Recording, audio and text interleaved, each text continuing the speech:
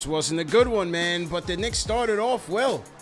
Knicks in Atlanta for Game 3 of the season series against the Hawks.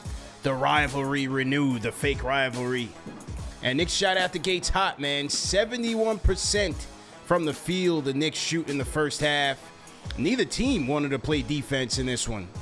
But in the second half, it was the Atlanta Hawks pouring it on, man. Absolutely destroying the Knicks in the second half with a series of runs. Atlanta outscoring the Knicks 37-23. Trae Young, DeJounte Murray cooking, having their way with this Knicks backcourt.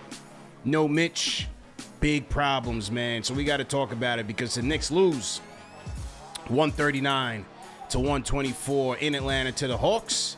This is KFTV Postgame Live presented by Manscaped, CP the Fanchise, Alex The Traticaster on the ones and twos. Salute to everybody in the chat, man. Hit that thumbs up button for you boys. Let's talk about it, man. Brutal. Mitch, we need you, man. You know that Wolverine meme that everybody throws around the internet? You mean the one I just posted today? Oh, I didn't see that one. So there it is. We need it because this game was the Mitch effect right from the start. And we talked about it yesterday on yesterday's show, how this team was going to be impacted without Mitchell Robinson. The pick and roll defense will be compromised. Offensive rebounds, second chance points, his ability to box out. Points in the paint, opposing points in the paint. Without Mitchell Robinson, the Knicks were compromising these areas, and it shined brightly in this game, man. Knicks number 2 in the league in opposing points in the paint at 40, averaging 45. They give up 45 on average. The Hawks scored 60 points in the paint tonight. 60 points in the paint. And give them credit too, man. I thought DeJounte Murray was outstanding. Every time he jumped in the paint, whether the Knicks played good defense or bad defense, he was just having his way. The length, the wingspan that he has with that turnaround jump hook, it was just automatic tonight. He was great. Give him his credit. There was nothing they were going to do to stop him. Trae Young pouring it on as well. So 60 points in the paint for the Hawks. The Hawks winning this second chance points battle. Knicks number 1 in the league in second chance points. Not tonight. Hawks winning 23-13. Getting after it on the boards. And so as a result, the Knicks lost the rebounding battle as well. So that was tough. Absolutely tough. And this, as I said, despite the fact that the Knicks shot 71% from the field in the first half, they only had a 3-point lead to go into the halftime. So that was just going to show you their defense was not up to snuff either. And then when this game started in the third quarter, it just started so wacky. And you know, Grimes had a nightmare game. He starts off the third with a bonehead turnover. Comes back on the other end, and they call him for a brutal, absolutely ridiculous, flagrant foul. And so that was basically a 5-point swing, which turned into an 11-0 run by the Hawks. But nevertheless, the Knicks were able to get back into this game because there's 3 guarantees in life, Al. Death, taxes, and Julius Randle cooking the Hawks in the regular season. And he did just that. They had no answer for him. He was filleting everybody. John Collins, I don't see the hype in him. DeAndre Hunter, Capella, doesn't matter who they had on Julius. He was flaming everybody. So Julius was able to get the Knicks back into this game and get them a 1-point lead in the second into the fourth quarter. But once again, no defense for the Knicks as the Hawks shoot out to a 17-3 run in the fourth. Trae starts going in. You had DeAndre Hunter start hitting shots. Bogdanovich, who was ice cold in the first half, was red hot in the second half. Okongwu getting them second chance opportunities. And before you know it, man, this one was done. Tibbs waves the white flag with 3 minutes left. Something you don't see every day. No, Knicks going to the bench early. So, unfortunate, but it is what it is, man. 139-124. Knicks lose, bro. Your thoughts? I mean, you touched on it prior to breaking down the game from what you saw tonight. No Mitchell Robinson, this is going to be a gruesome 3+ weeks without him, man. I mean, you just see it. Ian Begley wrote about it today, right? With Mitch on the floor, the net rating is plus 8.2. With him off the floor, it's negative 1.2. The plus 9.3 mark is the best among the Knicks rotation, as Ian Begley pointed out. And you saw it tonight. No rim protection. All right. The rebounding, it was okay. It wasn't as prominent as we're used to. The second chance opportunities. Big. No Mitchell Robinson. So everyone had to make their shots. But you know what? Like when you go down a guy, I'm expecting this to be the next man up mentality. Jericho did the best that he could out there. All right. But the team as a whole has to be awake when it comes to you're missing your big man. This is a key factor to why you've been successful this season, especially on the defensive end. And I'm expecting you to go down to Atlanta, know that you're missing Mitch, and be hungrier than the other team. The Hawks were not playing defense, CP, for most of this game. Yeah. We saw RJ just trot in the beginning. He was legitimately trotting. I thought he was jogging at a good pace to finish some of those layups.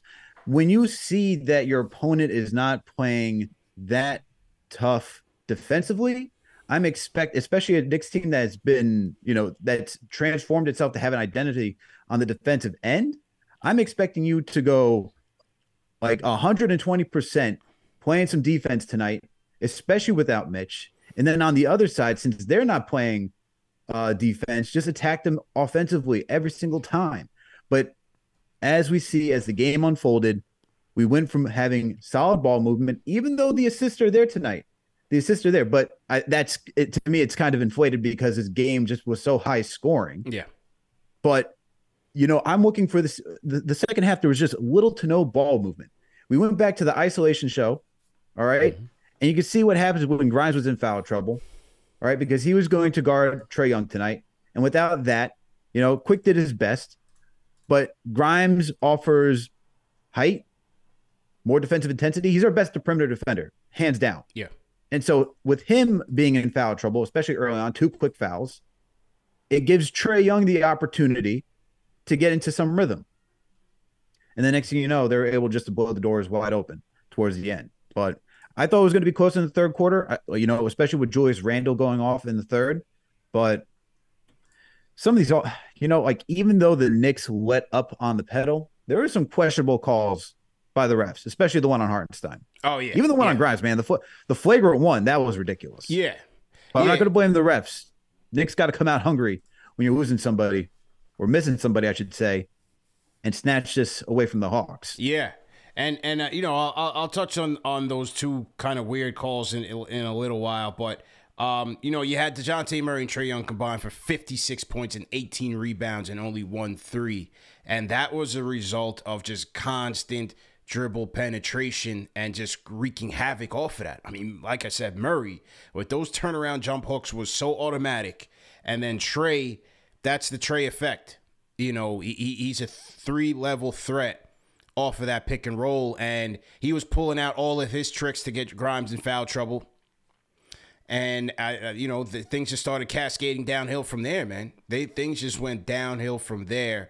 But a lot of their impact just came off of that dribble penetration, getting the paint touches, getting deep into the paint, and either scoring or facilitating, and the Hawks getting easy buckets off of it, man. Knicks were the same way. It was the same way for the Knicks, whether it was Julius or Jalen or RJ. It was the same way, and that was why the Knicks were having their way in this game. It wasn't offense for the Knicks. They had it. 124 points. Mm-hmm.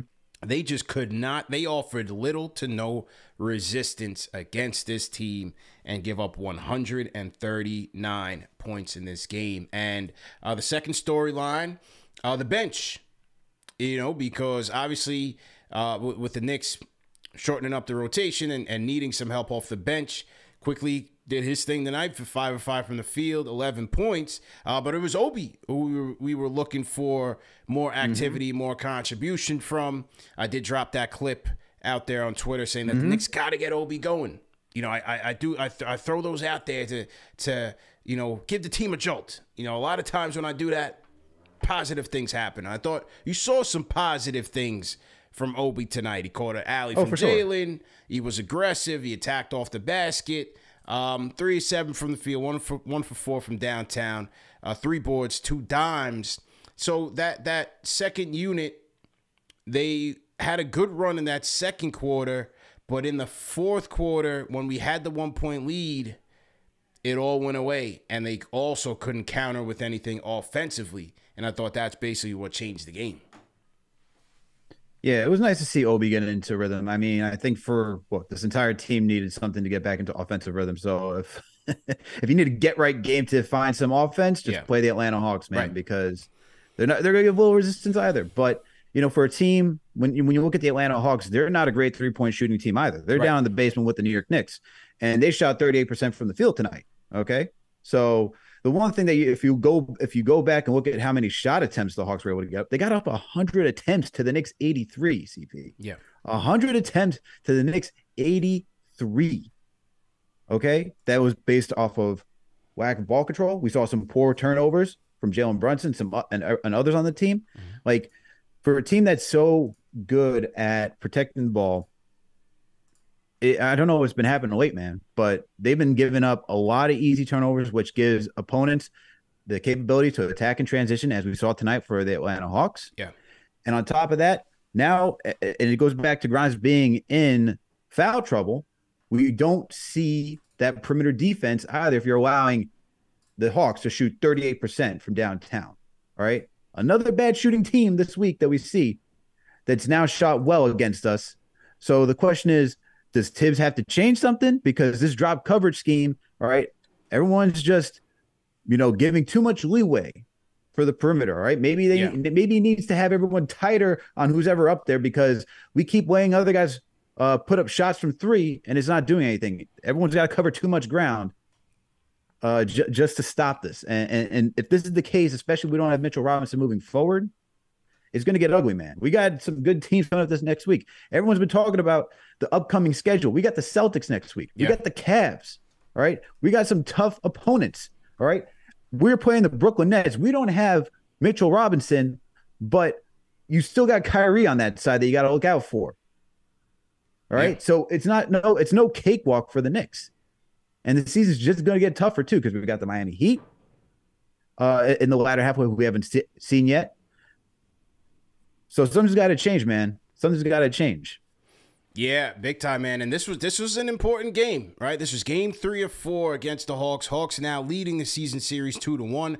Hawks gain on the Knicks, and now they're only a half game back. Hawks in 8th place, Knicks in 7th. Hawks only a half game back. The Hawks have now won 5 straight, so they are red hot. Knicks got to do some soul searching because they're in Toronto on Sunday. Then they face Cleveland. Then they face Boston. So schedule's getting tough. This is a tough close to January for the Knicks in terms of the schedule. No Mitchell Robinson. They're going to have to figure some stuff out, man. They're going to have to make some adjustments without Mitch, because he covers up so many of their deficiencies. Mm-hmm. That right now they don't have much room for error, man. They don't. That Toronto game's looking scary, honestly. Yeah, because Mitch, as you said, he covers up a lot, and the Raptors give us a difficult time with their versatility at guarding different positions. No Mitchell Robinson, and look, Begley in his article today he dropped Hartenstein. Negative 5.4 net rating. Worst on the team. Yeah.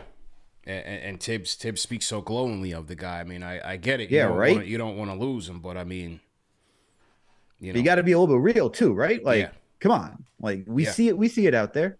Tonight was another one, man. Like, you just saw, like, every time Sims went out, it's like they saw food. Yeah.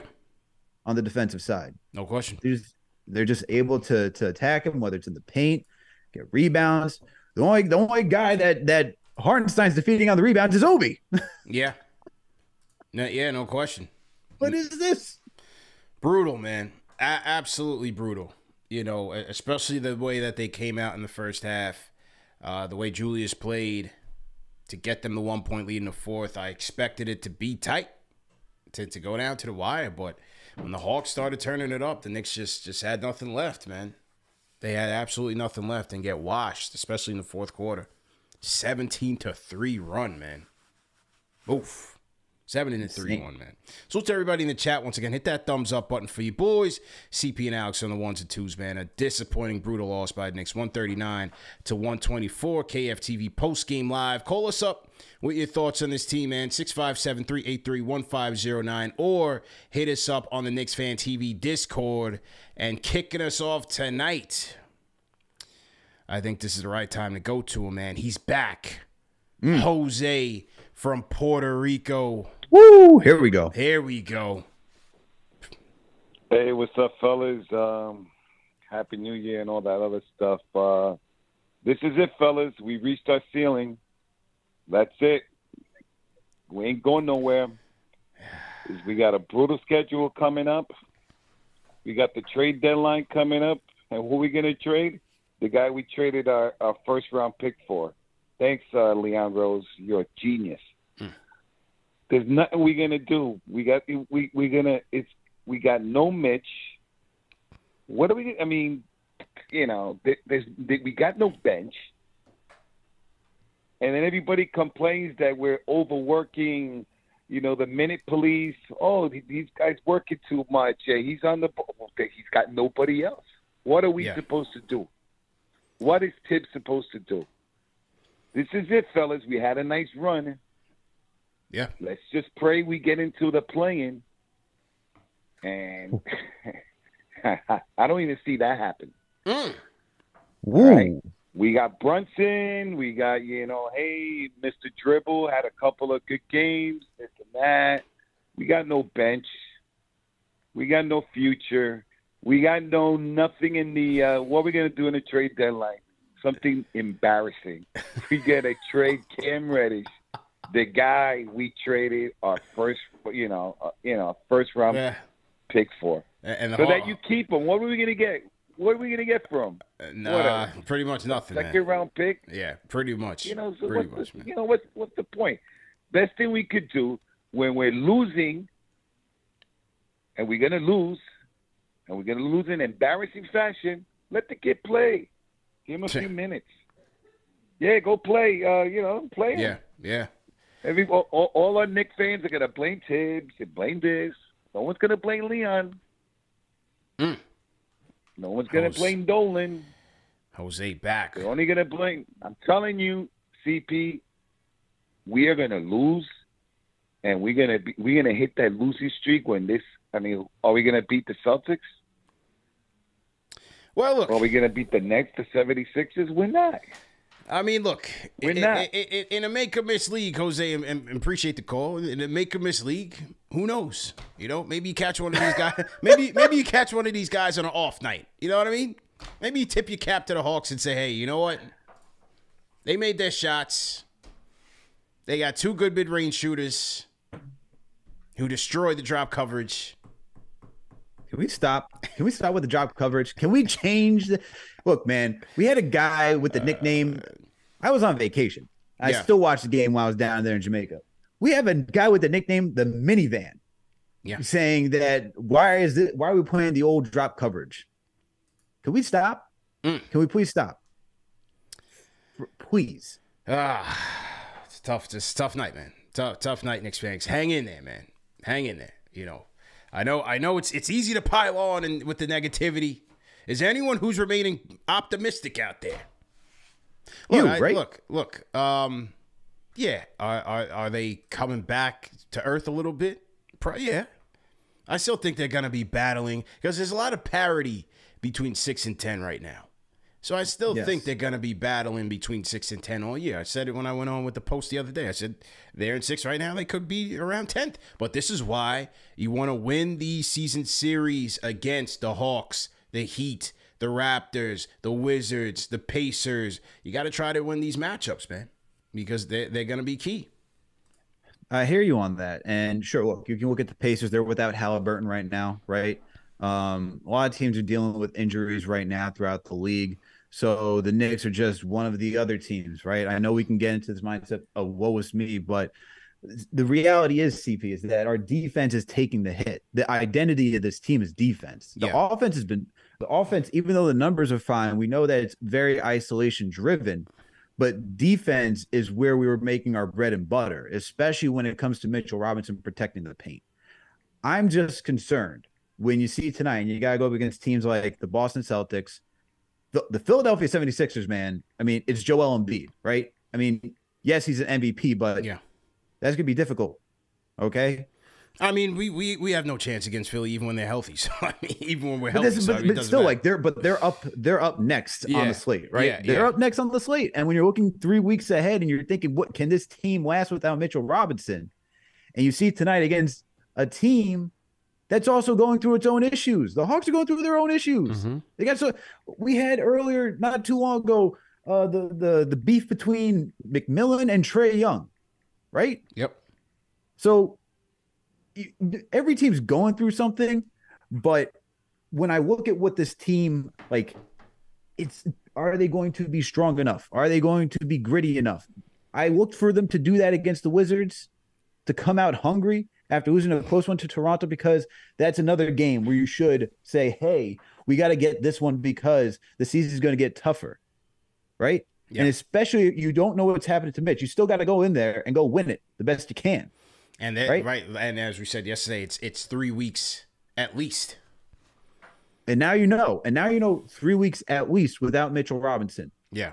You would there has to be some sort of fire, man. There has to be some sort of fire that is saying, look, we got to do our best right now and grind. Look, Celtics were out Robert Williams to begin this season, right? And they made sure they're still number one, but they were out there battling. Yeah. Yeah, Robert Williams is not Tatum or Brown, but they're out there still competing because they're like, look, once we get healthy, we're going to have to still figure out a way to get into rhythm, but we got to get all these wins right now if we want home court advantage and all this. For the Knicks, it's like, if you don't want to be in the play-in, if you don't want to be in that, like, you know, I guess unknown of what other team could show up that night, because you only get one chance, you would think that if you want to be in a playoff team, every night is critical. And you take each and every single night with some sort of fire. And especially when you lose your guy, there's got to be some sort of fire saying, all right, we're playing at 110% with Mitch here. We got to play at 150 now. There's a different level of energy, different level of urgency. That's what we need right now to see from this team. Because if they're just going to keep going out there like this, it's going to be a long 3 weeks, man. It's going to be a very long 3 weeks. 100%, man. Shout out to Bobby Elliott. Sends a $90 New Zealand dollar super chat. Says, salute from New Zealand. Been locked into KFTV for the last 4 years. Love your work, CP. Got to say, the young players are overrated apart from Grimes, and quickly package the boys up for some bench help. Let's go Knicks, man. Shout out to Bobby Elliott, an OG Knicks fan. We only been doing this for 6 years, so Bobby's been locked in. He's been in the mud with us. So shout out to him. Shout out to all our guys down in the Asia Pacific region, Australia, New Zealand, the Philippines, all over, man, Japan, everywhere. Salute to that guy, and definitely appreciate the super chat. Shout out to Porter Carroll, $10 super chat. Definitely appreciate it. Porter Carroll, salute.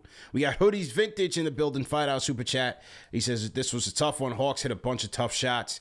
Coaching is very bad. Drop coverage got us killed all game, and the zone just sealed the game. That's coaching.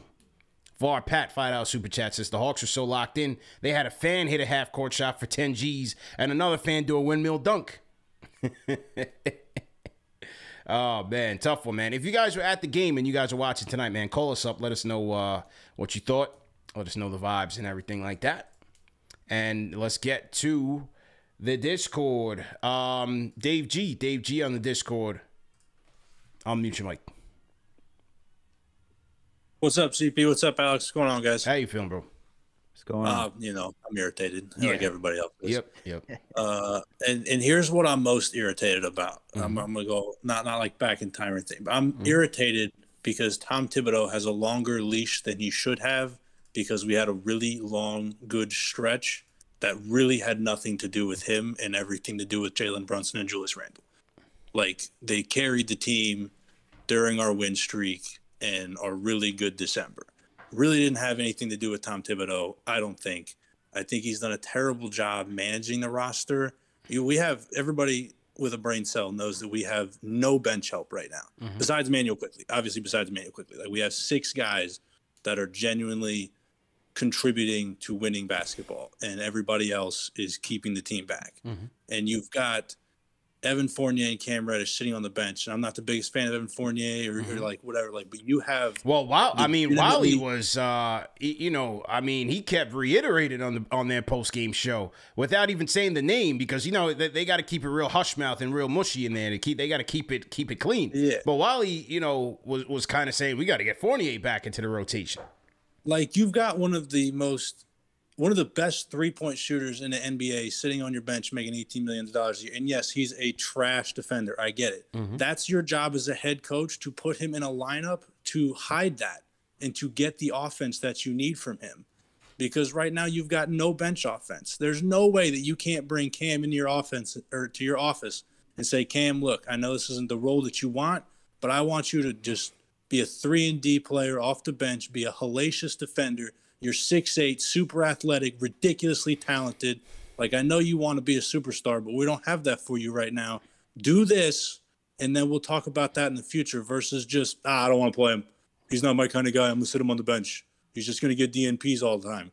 While you got guys out there just getting torched all day on the bench. And he has too long of a leash. Leon is too buddy-buddy with him. The only way this team takes a massive step forward is obviously if we get a superstar, but that didn't happen, and you get a new head coach. And I'm not saying Johnny Bryant's the guy, but I'm saying there's a lot of coaches out there that could coach this roster way better than Tom Thibodeau is. I'm not a Debbie Downer. I still think we're going to have a great season, but I think it's more so to do with Julius Randle and Jalen Brunson playing really, really well. I think that's what we're relying on, is just if they're on it and the defense is okay for a night, then we might win a game. But if they're not, then we're basically screwed. So, I mean, we'll see what happens at the trade deadline. I mean, there's pieces to move. We've got picks. We've got all this sort of stuff. Like, the front office better make some intelligent moves, or else I don't know what the rest of the season holds. But I hope you guys have a great night. Go Knicks, baby. You too, man. Appreciate it. Appreciate the call. Yeah, man. Wiley was basically saying they should have went to 48. Or they should consider going to 48. And even Cam. At what point was Wally saying this? Was this in post game or post game? He said it a couple of times. Said it a couple of times, which I found to be interesting. It was just a very.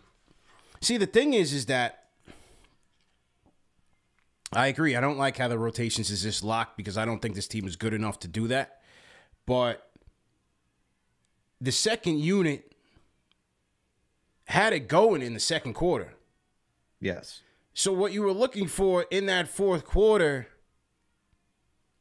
like, hold it down for like 4 minutes. You know what I'm saying? Hold it down for like 4 minutes and don't let this thing get out of control. And they just couldn't do it. They could not do it. And so, it's a tricky thing. You go to a 48 there and say, hey, give me a couple minutes. I don't know, man. It's tough because, case in point, they're up 1 when the quarter starts, and by the 8-minute mark, they're down by 10. They're down by 12 already within those 4 minutes. So, I mean, it was really the offense, or was it that they couldn't get a stop? And if they couldn't get a stop, then Fournier damn sure ain't helping us in that department. No. So, I don't know. But like I said, I get the issues with the rotation because I have it myself. I don't like why this thing is just like locked when they're not that good. But hey, this is how the coach wants to run it. My thing when it comes to Tibbs, and I've given his compliments. I've said what I'm irritated against. The thing is the lack of offensive creativity, and we see that with the second unit. Even if you include those guys, is he going to give them enough time to burn, to get into some sort of rhythm before pulling them out? I mean, we can look at the game tonight. We just look at the minutes, and sure, you got Toppin with 16, Hartenstein with 17, McBride 16, Quickly with 36, but that's because Grimes was just in foul trouble. But a lot of those minutes came with garbage time left because the team was out of it. Yeah. So is he going to give those guys enough minutes to actually get into some offensive rhythm? I mean, we saw the last couple of games, right? Toppin had 4 touches. Shout out to Benji over at Knicks Film School. He talked about on Twitter today or yesterday, where Toppin only had 4 touches in his 9 minutes. So are you going to give them? Are you going to plan something for them? Are you going to plan some sort of offense to get them all into some sort of rhythm? And it goes back to even like Begley's article or even the report where it's like the theory was he would bring some offense and passing, but we're not utilizing him that way. And whose fault is that if we're not utilizing him that way? So we can keep saying, do we bring Fournier in? Do we bring Reddish in? Do we bring Rose back in and all these other guys? But is Tibbs actually going to put the effort into getting some sort of offense going that's outside of isolation, read and react? Because when I see that second unit come in outside of Quickly, who has the green white, everyone is just kind of, floating around trying to figure out where do they fit in. And like, thankfully Brunson was out there with Toppin to help get him going, but that's not the case all the time. Brunson and Obi don't play that. Like, actually, I gotta look at the minutes. I won't say that. But I feel, and I really need to go check this.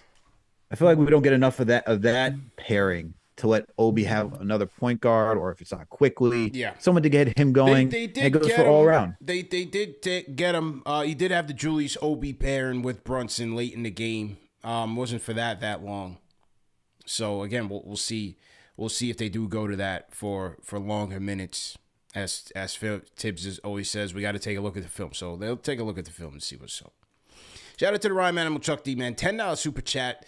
And our OG, if you guys haven't been seeing him in the Mosh chat, he's over there in the UK getting it popping. He said he raced home off the plane to catch the worst. I go to London and back. I come back to Mitch being gone. We go to Swamp Defense and YMCA Wading Pool.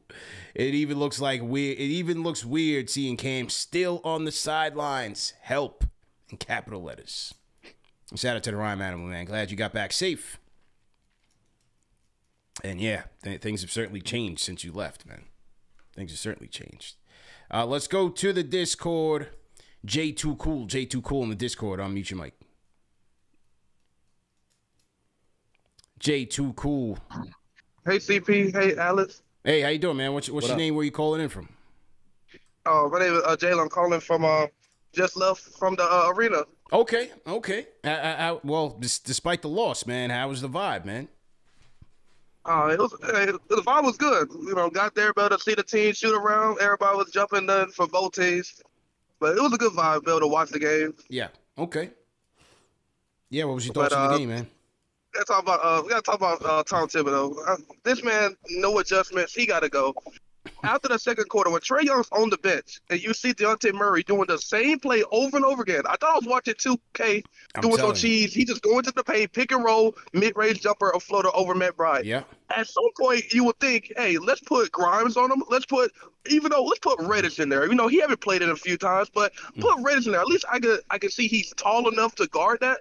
Matt Bryant was getting abused on that exact same play, the second quarter, and then started the full quarter. Yeah.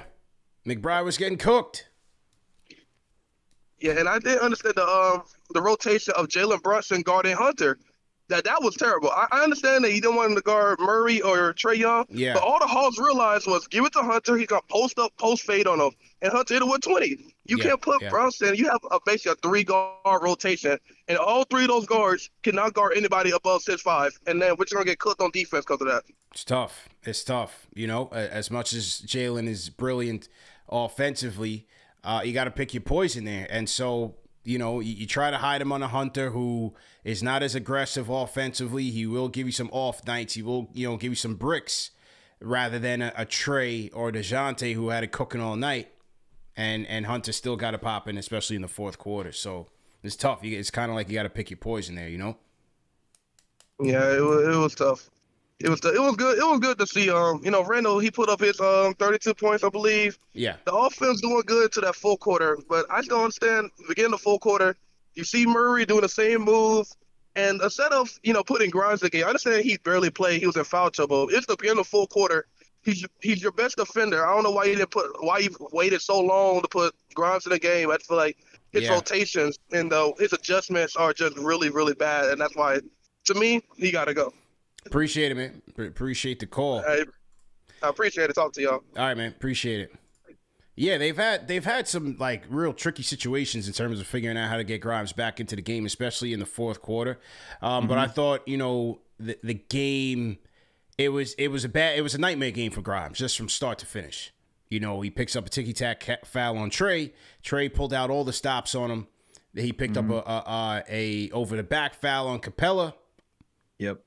And then, like I said, the flagrant foul that they called on him, it's such a tricky thing with the landing rule. But I thought with that, I mean, how are you supposed to guard a guy? How are you supposed to contest a three?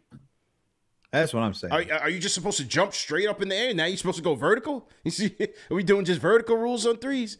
Did you hear the analysis, though? Well, it was ridiculous. And Trey, obviously, he's a good seller. He sells or calls.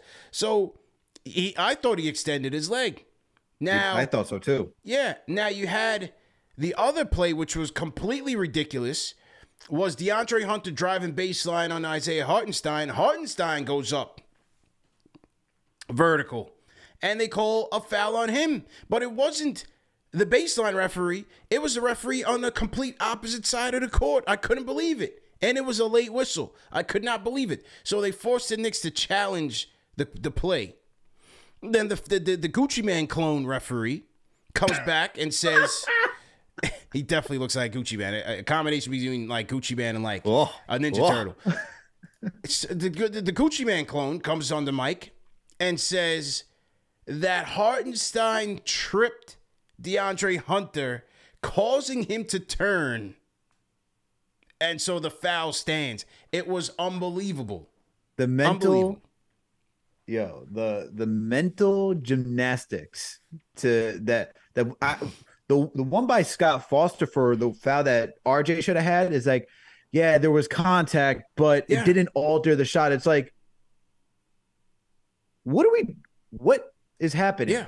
What is happening around the NBA right now? I don't get it. But those calls tonight, the one on Grimes really irritates me.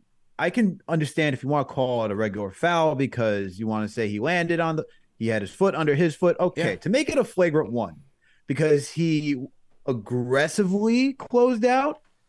My man just has the athletic ability to cover ground by taking a leap. How is that aggressive?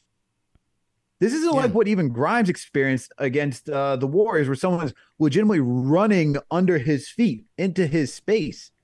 He legit tried to, and then you have Trey, who's just so good at leaning backwards, extending his foot. It's gross, man. Those two calls. And the one for Hartenstein, who was backpedaling that you're talking about. Yeah, I'm showing it right now on YouTube for the people in the chat to see. That was crazy. Abysmal. And I'm not the one to say, oh, this was on the refs, because the Knicks did enough for themselves to lose this game. But this one forced the Knicks to challenge it. They lost the challenge and lost the timeout. It was crazy. That was the worst call of the night. Grow your worth in the chat, man. He said Gucci was terrible tonight. Terrible. So, that was pretty ridiculous. And then, like I said, the landing foul that they called into a flagrant. Trae Young, that was a 3-shot foul and the ball back, and Trae Young scores. So that was a 5-point swing to start the third, and the Knicks were playing they were playing catch up from that point. Now, nevertheless, Randall's outstanding play in the third. I think he had about 14 or 17 points in the third. Brought him back and got him the lead. And then it fell apart in the fourth. So, the old foot trick, as Clyde would say. The old foot trick. But you see, it's like, Perez, when they make calls like that, it really does alter the game, whether or not it's a point or whatnot, but it changes the whole landscape of how players have to adjust, how they play. And this is where I ask for consistency. I know it's difficult. I know there's human error when it comes to that, but the justification for some of these calls, man, it's just it's getting wild. Yeah, it's tough, man. It is tough, man. But salute to everybody in the chat once again. Hit that thumbs up button for your boys. CP and Alex on the 1s and 2s. Knicks lose, get washed in the second half against the Hawks, man. 139-124. If you guys are new in the chat, type in hashtag new, and we will shout you guys out. Salute to everybody for rocking with us despite a tough loss. We got 1,000 people in the chat. Let's get those likes up. You know, you might want to thumbs down to Knicks, but you got to hit that thumbs up button for KnicksFanTV, the #1 show for the fans, by the fans. Listen to my guy Bobby Elliott from down in New Zealand. Been tapping in for 4 years. You know what I'm saying? 4 years. Let's go. That's love right there. We appreciate it, man. To the phones we go. Kareem from North Carolina. How you feeling, man? Hello. Kareem, going once. Kareem, going twice. All right. I don't know what happened to Kareem. I mean, Edgar, if you're able to get to him, let us know. To the Discord, Nate, how you feeling, man? What's up, here? How y'all been? Good, man. How you feeling, bro? I'm all right. I'm gonna try to be quick. Yeah. I know we all hate Tibbs. I know he's the worst person in New York right now, apparently. But when you're looking at a team that objectively has a flawed roster, I don't want to hear complaints about rotations. I'm sorry. I heard the guy talking about Fournier earlier. If we're playing Fournier, Obi, and Isaiah Hartenstein, we're getting cooked. I'm sorry. There's nothing we can do about that. Fair. So you can complain all you want about McBride being in. You can complain about other dudes, but there's a reason why he makes these decisions. What you can complain about is Isaiah Hartenstein only averaging less than an assist when you average 2 assists in the same amount of minutes the last 2 years. There are reasons to be mad at Tibbs, but we don't have to lie. I'm sorry. But yeah, that's really all I got, because it's annoying. I got to hear the Cam Reddish people again. So Nate is over it. Rate that call in the chat. 1 being trash, 5 being facts. Throw some tomatoes, a fire emoji, or a 5 in the chat if you are feeling Nate on that one. What do you guys think? You're giving him a 5 for that last comment. About the Cam hype? Yeah. No, I would actually like to see Cam playing. Yeah, I would actually like to see Cam playing. I think I said it from the beginning. I thought, again, and this is, you know, people who get real sensitive on the McBride topic. You're hating on McBride, and you think you're a talent evaluator. I just don't think he's that good. And, you know, people just think that because you're going to play young kids and develop that they're going to all of a sudden turn into good players. It doesn't work that way in the NBA. Everybody's not meant to shine. Everybody's not meant to be a you know, solid contributor on the team. Maybe he does grow into that. But I think where the Knicks are right now, where they are in building their team, I don't see why they close the door on Cam like that. I think he has better potential, more potential than McBride. Now, McBride may give you better defensive acumen and awareness consistently every night.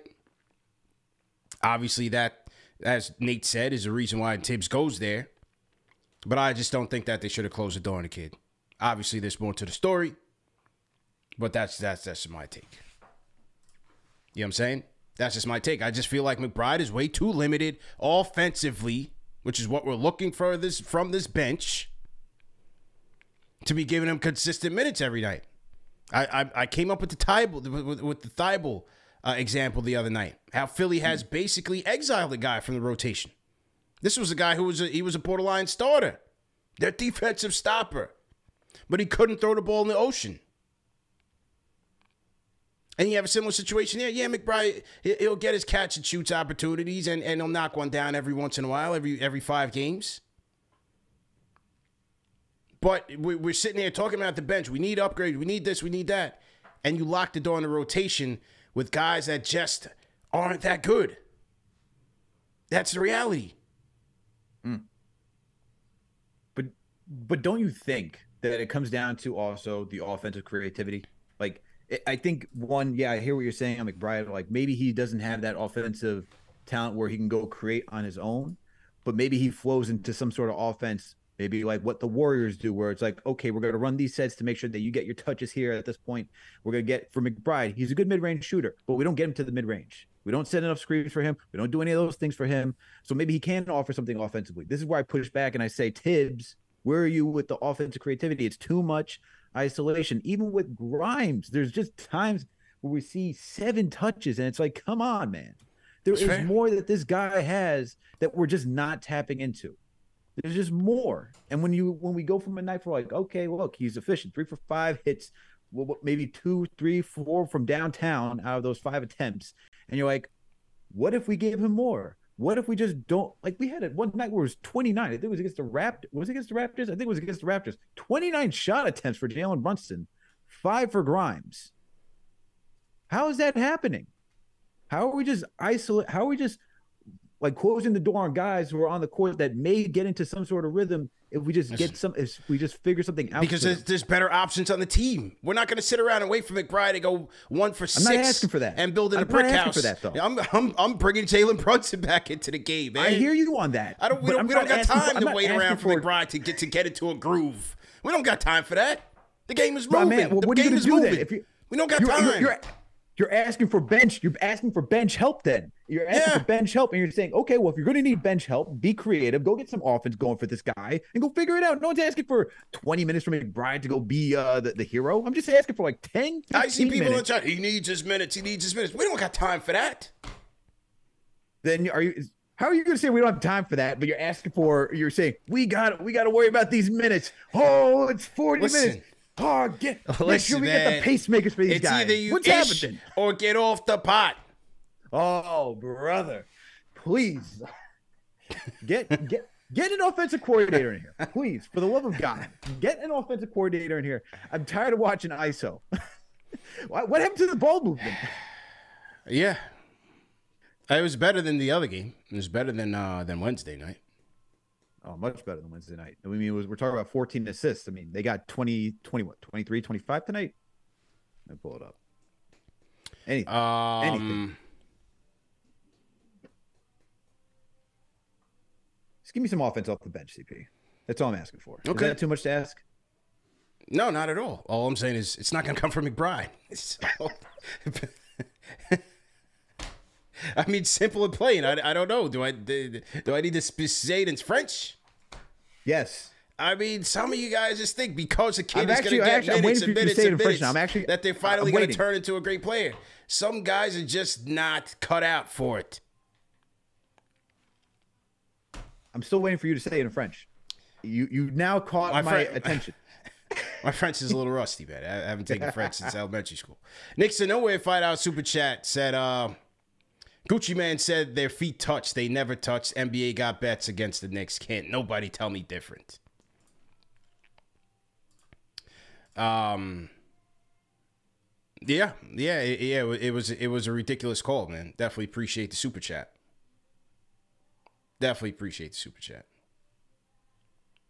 Peter, salute to Peter. Appreciate the super chat as well. Okay, let's take a look at this thing by the numbers, Al. Let's take a look at the stats of the night by the numbers, man. And, you know, we talked about a lot of this at the opening. Knicks losing the rebounding battle only by 5, but what was significant was that the Hawks were able to win the second chance points battle. So even though, you know, the Knicks, you look at it, you say, oh, okay, they only got out rebounded by 5, the magnitude of the Hawks rebounds were much greater because they had 23 second chance points to the Knicks 13. Points in the paint. Knicks giving up on average 45 points per game in the paint to opponents. They gave up 60 tonight to the Atlanta Hawks. And that was a big difference. And like I said, you know, you had 56 and 18 points and assists combined between Trae Young and DeJounte Murray, and only one of those points came from beyond the arc. So they were cooking on the inside, and that was, you know, a result of porous perimeter defense as well as paint defense. Knicks shooting 71% from the field by the half, and both teams, you know, finished at a very respectable rate. Knicks 59% from the field and Hawks 56%, man. So how'd you see this thing from a numbers standpoint? The one that stuck out to me was the 19-point largest lead for the Hawks. But honestly, if you look at these numbers, they're not outside of the points in the paint because there's no Mitchell Robinson. Like, you would be happy with the Knicks getting 27 assists tonight. Like, I think the rebounding definitely took a hit. Usually we're in the 40s when it comes to rebounding. You see 34 to 39. That's probably one that really stands out. But other than that, like, the free throw shooting is fine. 3-point percentage is fine. Field goals are fine. All that is fine. Like, you look at these numbers, you're like, why is it not so? How did the score get to this point? But it's the fact that we gave the Hawks more opportunities to put up more shots. 100 to 83 is the biggest thing that sticks out to me for this game. And that comes to one, we had 12 turnovers to their 7, protecting the rock. That's where it comes over. That's where it comes to me. Like, Knicks got to be better at protecting the rock. Got to figure out how we're going to get more rebounds without Mitch, and got to figure out how we're going to limit second chance opportunities for opposing teams, which goes back to rebounds. But how are we going to get second chance opportunities now without Mitch? Without Mitch. Yeah. No doubt about it, man. And tonight's By the Numbers, Al, the key stats of the night, brought to you guys by Prize Picks, man. Prize Picks, daily fantasy sports made easy for you guys in the chat, man. For you guys that are playing for the first time, go to prizepicks.com and use promo code KFTV for an instant deposit match up to $100. So, if you want to start off with a small amount, let's say you want to start off with $20, they'll match your $20 deposit and you have $40 to play with. If you want to go all in with $100, they'll match you $100 and you will have $200 to play with, so on and so forth. So they'll match you up to $100 max. And how you play Prize Picks, very easy, man. You're going to go in and you're going to choose between 2 to 6 players, and it's you versus Prize Picks and the stat projections that Prize Picks has for a player on a given night. And you're just going to predict whether or not that player is going to do more or less than that number that Prize Picks has on a given night. So again, very easy to play, and you can win up to 25 times your money. Now, another thing that Prize Picks has, which is really cool, is that on certain days or like holidays, they'll do like some crazy deals. So tonight's deal of the night, like Taco Tuesday, they'll do a deal. Christmas Day, they'll do some crazy deal. Tonight's deal, they had Luka Doncic, Al, at 0.5 points. I don't know if easy money. Did you get that one? Oh, you didn't play it? I missed that one, bro. I missed that one. You missed the gimme. They gave you an alley tonight. Luka Doncic with 0.5 points. So obviously I took that one, and that was easy. I mean, barring a catastrophic injury, he was going to get that one. Yep. Luka Doncic scored 34 points. So I got that one. I've been telling you guys about Josh Giddey, man, and how great he's been playing. OKC has been hot. They are in Sacramento right now playing the Kings. I took Josh Giddey with more than 18.5 points. He has 11 points, and that game should be close to the half, I believe. So I'm trending very well on that one. Now, I like to play the Knicks in this game, on my Prize Pick sheets. And I really should have went with Julius with the points because he always cooks the Hawks, especially in the regular season. The rebounding number for Julius tonight was at 13.5. I thought it was a little too high, so I didn't really want to play it there. And I just figured that, rebounding was going to have to be made up in other areas. And I went with RJ tonight with over 6.5. He's been averaging about 6 and change and has hit that number. He's hit the more number, I believe, in 3 out of his last 5 games. Only finished with 3 rebounds tonight. So I didn't hit that one, unfortunately. Another rebounding machine that I did hit on is Bam Adebayo, Al. I went with Bam with more than 10.5 rebounds. Miami in Dallas. Dallas, obviously a much smaller team. Bam has been a rebounding machine this year, and he finished with 11. So he just got me there. And then the last pick, Al. And this is one of the things that you can do with Prize Picks. You can mix and match sports. What do we got tomorrow? Giants and Eagles. Ooh. Who do I got my money on? Daniel Jones with more than 45.5 rushing yards. So my ticket is to be continued, and we'll find out tomorrow night if CP the Fanchise comes out a winner and gets some cash, man. How'd you do tonight? All right. So for me, this is how I played the board tonight. My first one I chose, Nets are playing the Utah Jazz. I took Colin Sexton to make more than 0.5. 3-pointers tonight. He did that. Made 2 3-pointers tonight. Nice. So I won there. I then chose Kawhi Leonard to be more than 36.5 points, rebounds, and assists. He got 47. So I'm good on that. This I'm not feeling too good about because the game's almost over. But I got Lauri Markkanen. More than 26.5 points. He's only got 16. That game is about to come to a close, I believe. Yeah, fourth quarter. Ooh, I said maybe about 6 minutes left in the fourth. We'll see what happens. Now, CP, this one I'm gonna switch it up a bit. I took Kyrie Irving for more than 0.5 blocked shots. Did you know that Kyrie Irving is one of the top 5 guards when it comes to block shots? I did. I did know that. Yep. So he's been averaging some pretty good. He's been averaging more than a blocks recently. So I took one there. There's still time left. He hasn't gotten anything yet. Hopefully he gets one before the game ends. Now the other one I took, you talked about Josh Giddey. I started to go with Josh Giddey recently. I took him for more than 34 points, rebounds, and assists. As of right now, he's got 18. So I'm on good pace for that. On good pace for that. All right. So still got to wait for things to close out. But as of right now, I got 2 with Kawhi and Colin Sexton. Hopefully Lauri, Kyrie, and Giddey, just one of them can help me out so I can at least get 3. Nice. And once again, for you people at home, play to win, but play to responsibly. Go to prizepicks.com and enter promo code KFTV for a instant deposit match of up to $100. Okay? All right. Let's get back to the phones. Let's go to Christian Mudfoot from BK. Christian, what's going on? Christian, go. What's going on? Thumbs up for my boys. Let's go. Man, Tibbs got to go. Tell him why you're mad, bro. Go. Like, I think he's hurting Cam, number 1, Obi, number 2, and even Hartenstein. Hartenstein, you got this guy in here. Play to his strengths. Why are you trying to turn him into Mitch? We already got Mitch. Why do you want him to be Mitch? Yeah. Let this dude do what he does. Whatever it is, he can pass. He can hit the 3.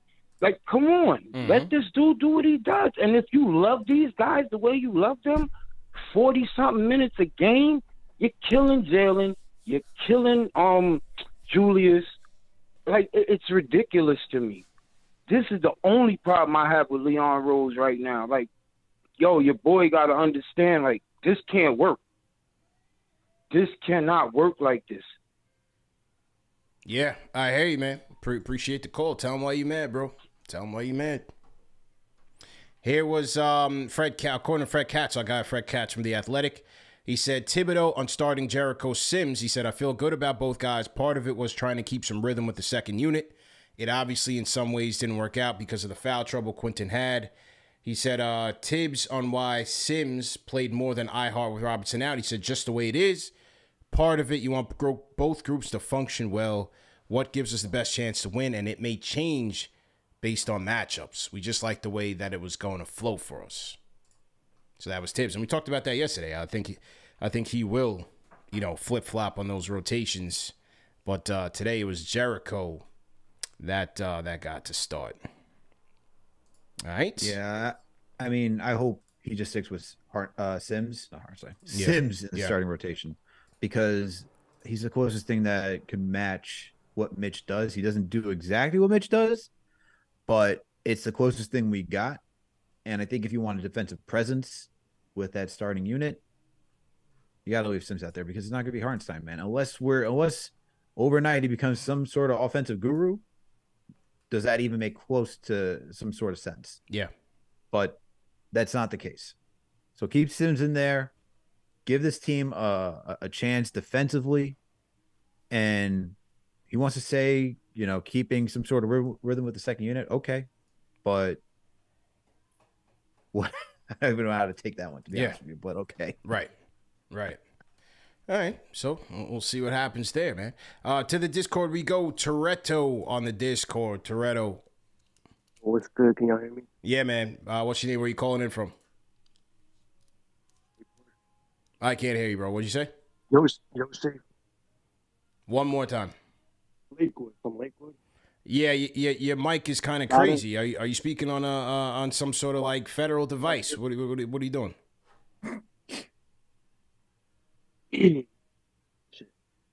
All right, we had to drop him off.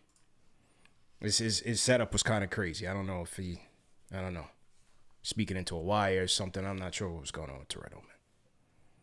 Calling from the Pentagon? Yeah, I don't know, man. It sounded kind of crazy. Well, try back. Call back, or if you want to call in on the phones, Toretto, you could try that as well, man. We'll be here and see what's going on. Here was let's see. Okay, we got some Nate McMillan sound bites here. Let's hear from the coach of the Hawks. I'm looking for some Knicks sound bites, but I don't see it up yet. But let's see some Nate McMillan sound bites. See what he had to say here. Guys didn't get out to the best start that you wanted, but you finished strong. Just what does it continue to say about the direction that you guys are heading in over these last 5 games? That's a big key. Our starts to the quarters, the first quarter, as well as the second quarter. Offensively, we were able to, come down and score, but defensively, they were lighting us up in that first half and shooting 70% for most of that.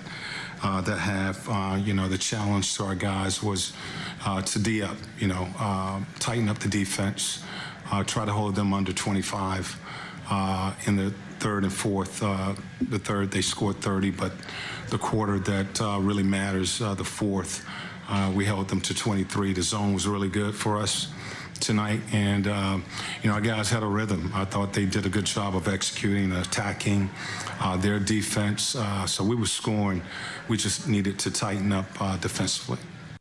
Okay, so that was a little Nate McMillan there. Al, the zone was working for us, he said. The dreaded zone, man. The zone was working, man.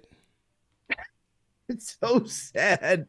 The zone was working, Oh, man. Tough. It's tough, man. When you know, you know. When you know, you know. So why, man? Why do we have such a hard time with the zone? Yeah. We can't shake it. How many other teams have to face? That's the question. How many other teams have to face the zone? Are we only one of the very few teams? How many other teams? That'd be a good stat to look at. Maybe we'll get Max on that, man. Max, if you're watching, well, let's check that out. Is there a number of, how many possessions or time of possession that we've seen the zone, and how would that compare to other teams? Edwin P. Yeah. We'll try to get the other team sound bites if we can, just get whatever's out there. When sometimes these guys put these stuff up late. Al, do you see the Knicks stuff? Do we see Knicks tips post game on YouTube or anything like that? Check it out. See what's going on later. But let me check right now. Okay. Shout out to KG7 Full $5 Super Chat says we need stars. Yep. Yeah, it's a good idea. Get the opposing team's perspective. I thought you said it was a good idea if we get stars. I was like, yes, it's a good idea. That would be a great start. Nothing yet on the Knicks YouTube for post game. Okay. Nothing yet. And nothing on Twitter either, right? Okay. All right. Did you hear the Ian Begley soundbite about a potential Serge Ibaka? Not saying that the Knicks are linked to getting him or anything of that nature, but let's go to it. Let's go to it. Let me pull it up. Salute to everybody in the chat once again. Let's get those likes up. Hit that thumbs up button for you boys.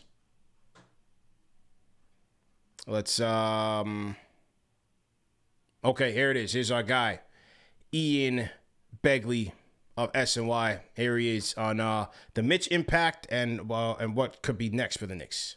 Huge blow for the Knicks, who learned on Thursday they'll be without Mitchell Robinson for 3 weeks at least after he underwent surgery to repair a fracture in his right thumb. Knicks were very good with Robinson on the floor, +6 net rating, and they were not so good with Robinson off the floor. They were getting beat by teams from a net rating perspective. So Robinson, very important for this team on both sides of the ball. Defensively, obviously block shots, but then offensively, the offensive rebounds, they really help the Knicks get open looks from beyond the arc, get second looks, get easy baskets. So really big loss for the Knicks. 3 weeks is a big chunk of time, especially at this point in the season when you're approaching the trade deadline. I wouldn't expect the Knicks, though, to fold up the tent and start to tank for the upcoming draft. This team is not built that way. Where the organization is at this point, certainly it doesn't seem like a natural pivot point. Now, you have Isaiah Hartenstein, who you signed in the offseason. You have Jericho Sims, who's played well off the bench. Those two will slide in to replace Mitchell Robinson. If the Knicks look elsewhere for options, Serge Ibaka with Milwaukee is certainly an option. If you're looking for a replacement during Robinson's absence, they could go a number of different ways. Miles Turner, that's a huge trade to make. And based on the Knicks' current circumstances, it's probably a long shot for them to make that kind of move in the wake of the Robinson injury. Maybe they just look for another veteran center to come in and help be the third-string center during Robinson's absence. But again, really big loss for this Knicks team. You're going to find out just how valuable Mitchell Robinson is over these next 3 weeks, 4 weeks, and longer maybe. We'll see if the Knicks can tread water and continue to try to fight for a play-in playoff spot, or if things...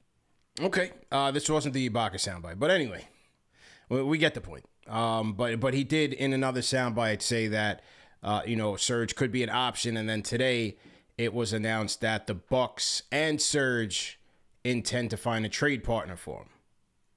So he's washed, but if you want an insurance policy, okay, I guess, I don't know. Might as well, see what Errol Barron is dealing with. I don't know, man. Not going to make much of a difference. Let's see who's doing what? No, I was saying you might as well see what Errol Barron is doing then. Yeah, Errol Barron, man. Real Knicks fans know the Errol Barron hive was real. Errol Barron. Yeah, man. If you were part of the Errol Barron hive, you're a real Knicks fan, man. Oh, man. Yeah. Jared Jeffries, could Jared Jeffries give us a couple minutes? He just won the Price is Right. What's he doing? He's at home. He's chilling. He's probably driving that new car. He's probably driving that new Corolla around, cruising. Does he fit in that car? Yeah. Hey. Who else should we call up, man? Who else should we call up? Tyson Chandler? Is Tyson around? What's Tyson dealing with these days? I know he was on the Knucklehead podcast. Yeah, we could get a couple tip out offensive rebounds. Maybe he's still good for that. Just play a little volleyball out there. Just tip it back out. That's it. Yeah. Just tip it back out. You know what I mean? Kurt Thomas is at the Garden a lot. Maybe Kurt can suit up. We got Marcus Camby shows up too. Maybe. And maybe get the Camby man in here. Who else? Who else? Who else in the chat? Who should you get as insurance policy? Akram in the chat says Hashim Thabit. Ooh. Do we go call Hashim Thabit? Cole Aldridge. Ooh. Let's call Cole Aldridge up and see what he's dealing with. Oh man. Buck Williams. And his freedom. Oh, we can't say that name, right? No, yeah, we can't. Yeah. We can't say that name. He's too hot right now. He's too hot. But he's around. Ronnie Turio? Oh, Ronnie was out there in Paris. Yeah. Do we call Ronnie up? Dwight Howard's over in Taiwan. Maybe we call Dwight. Of all the names we just named, you turn your face up at Dwight Howard. I don't know. Everything that I've heard about locker room presence. I don't know, man. He was the youngest person we just named. Oh, Joe Kim. Joe Kim would make sense. Oh, good grief. You know what I'm saying? Nah, we just got him. Joe Kim, yeah. We just got him off the books, bro. Let's stop. We finally got him off the books. The stretch provision. Well, let's get him back. Kylo Quinn. Yeah, let's call KO. KO's over in where's KO at? Is he in Taiwan too? Where's KO? I don't know. Well, I used to live in White Plains. I used to see him all around White Plains, especially in the gym. Okay.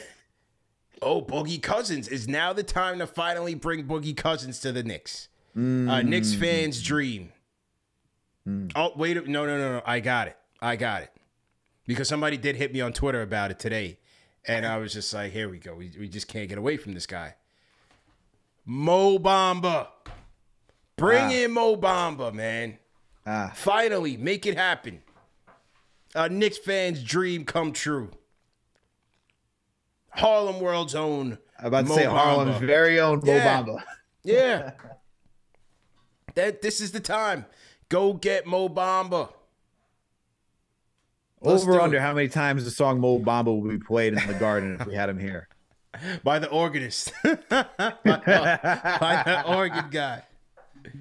Yeah, he's nice with it too, man. He's nice with it. Yeah. Oh, man. Yeah. All right. That's enough reminiscing about the bad old days. Let's David Lee. He might be out there. We could, man. We could, man. All right, let's hear from Toretto. They said Toretto's back in the Discord. Toretto, what's going on? Yeah. Hey, what's good? Yeah, how you feeling, man? What's your name? Where you calling it from? Toretto from Lakewood. Lakewood, Florida, or New Jersey? New Jersey. New Jersey. Okay, what's going on? First of all, I called on Monday for the first time. You weren't there.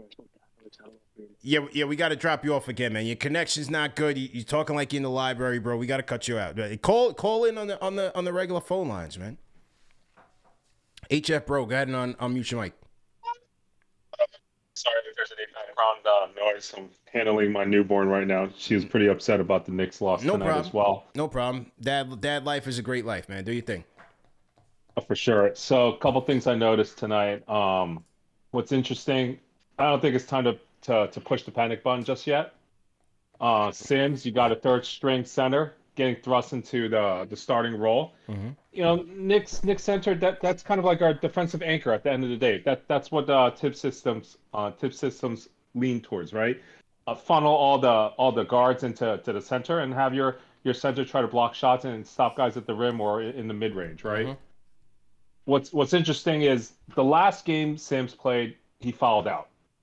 Today, no personal fouls. Mm-hmm. I think Sims kind of got gun shy around personal fouls. Okay. I think it's time to unleash the beast. Maybe whisper in his ear and say like, "Hey, maybe you should send DeJounte Murray to the floor next time." Get aggressive. Right? Exactly. 0 personal fouls for Jericho Sims just leads me to think like, hey, you know, he's a little bit gun shy about putting his hands on the guards when they're coming into the paint. Yeah. I think it's time to unleash him a bit. I know there's no other backup center beyond Isaiah, but can't have the game go on with 0 personal fouls. I think offensively the Knicks are doing fine. We're shooting 60%. Yeah, more than good enough. Fine. Yeah, more than good enough. You know, so that no worries there. Again, also Randall, only 33 minutes, so I don't see too many people complaining about him having tired legs or anything like that. Yeah, so it's a matter of us like putting our footprints on the game and saying like, hey, you can't just do whatever you want to Trey and DeJounte Murray ultimately, right? Yeah. And DeJounte Murray, no free throws today. That's a problem. Sometimes you got to send a message. That's all I got. Play a bit more physical, man. Appreciate the call, man. Appreciate the call. This is my guy from the LES, isn't it? HF Bro, I think. Pianos. Yes, that's right. That's right, man. You're retired from pianos now. Dad life now. Yes. Yeah. Sure. All right, that's man. long gone. Appreciate it, man. Enjoy the weekend. People still going in with names on the chat out. Oh yeah, you can't see the chat. Actually, I pull it up from time to time. Okay. Because if I leave it running, then this thing's gonna crash on me. This laptop. All right, so. Yeah, you know best. But I saw Quincy Acey in there. Oh God. Oh God. Oh Lord. Yeah, look, I think he does have a point. You know, get a little bit more aggressive. You got 6 bullets to use. So get it in. You know? And at worst, you can go to Obi. At worst, you can go to Hartenstein, and then you can go to Obi Randall ticket. So you have options. Tibbs mentioned that he's, confident with the depth at center. He mentioned, outside of Mitch, there's Sims, Hartenstein, Randall. So, let's utilize. It's all based on the right opportunity with a small ball lineup. Like, I don't want to see. When we play the Bucks, I wouldn't say that's the best time to use small ball. So a team like the Cavs, when you have Jarrett Allen and Evan Mobley out there, I wouldn't say that's the best either. When you have opportunities throughout the game, throughout the course of the game, like, just be aware. Put that in there. Wait a second. Not to cut you off. I'm watching this Lakers and I'm watching Lakers and Grizzlies. Unk, aka Shannon Sharp, getting into it with Ja Morant, Steven Adams, and now Ja Morant's pops getting into the mix. Lakers Memphis is getting kind of active right now. What is going on? I had the game on mute. What's happening? I don't know. I don't know. But Shannon Sharp, aka Unk, he was not having it, man. He was tight. About what? I don't know. Breed and Mark Jackson are talking about it right now. You for all the information. Bro. You're the one I called this out, bro. I got like 3 screens up right now. I got this game on mute. I got you on one screen. I got the system set up on one screen. I'm trying to keep up here with what's going on. If somebody has a report on what's going on, let us know what's happening. Throw it in the chat. Throw it in the chat. Let us know. What did Shea and Ja Morant get into it about? And then Ja's pops is coming over from somewhere where he's sitting. You got Steven Adams jumping into the mix, trying to protect his guy. Interesting. I think Unk was sipping too much Henny, man. He was on too much yak. You know what I mean? His boy LeBron is in there. You know what I mean? He's happy. He's courtside at Crypto Arena. He's away from Skip for the weekend. He's away like, from I don't Skip gotta deal with this weekend. Guy. Right. So he's feeling good. He's feeling good. I gotta know what's happened. Somebody on Twitter is about to spill the beans in just a second. Just give it some time. Just takes time, man. Yeah, just give it a couple minutes. You know what I'm saying? That's why there's a love-hate relationship with Twitter. Yeah. What do you mean? You can it gives you so much entertainment, but it can also be such. It could be so negative too. Yeah, it can go both. It goes both ways. Very quickly. It's as toxic as it comes, man. Shout out my guy Andy in the chat. Shout out my guy Andy. Shout out to BetMGM, all the guys over there.